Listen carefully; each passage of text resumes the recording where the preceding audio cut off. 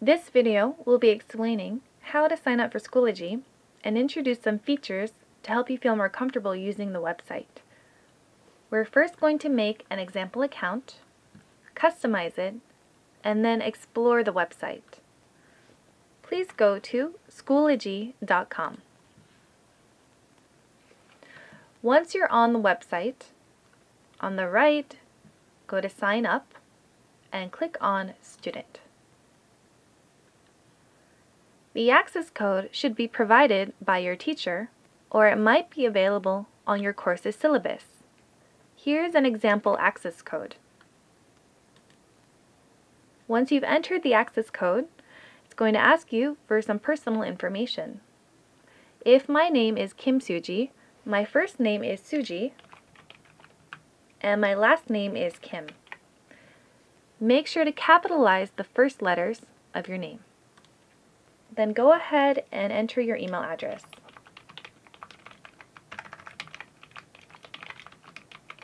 And password. Birthday.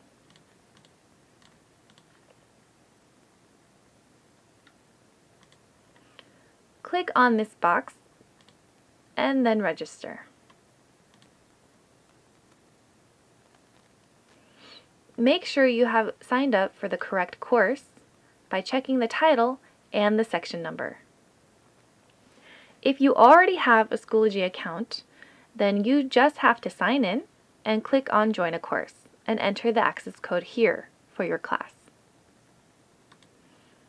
Now that we have made an account, we're going to customize it. Please go to your name on the right and click on Your Profile. It's helpful for the teacher if you add a photo of your face. Please go ahead and add a photo to your account. Now go to your course, and on the right side click on Notifications.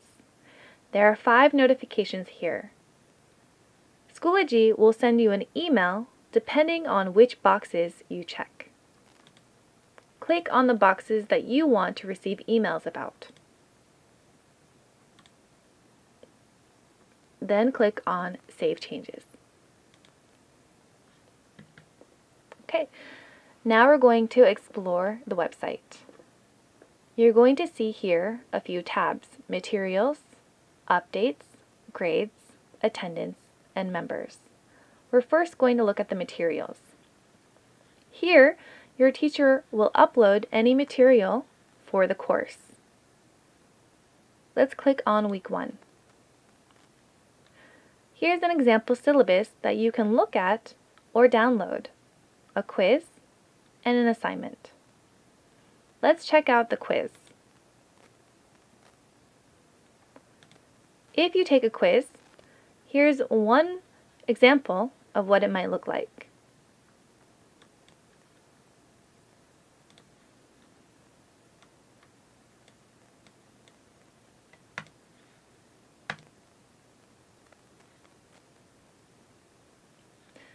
You'll see the grade here on the right side. Let's check out the assignment. During the course, your teacher might require you to submit an assignment. You're going to click on the right button here, and here you can choose to either upload or create or your resources. The simplest one is to just upload a file. So click on this little folder, click on your file, and then submit. However, try to avoid submitting HWP files. Generally, we accept doc files or PDF. Schoology, for some reason, doesn't like HWP files. Okay, now you know how to look at a document, finish a quiz, and assignments. I'm sure you're curious about your grades, so let's go directly to grades. Here you're going to see the breakdown percentage for the course. Here's grade for the quiz, and this assignment has not been graded yet.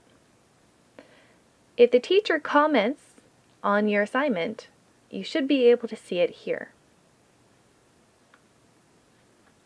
Okay, let's go to Updates.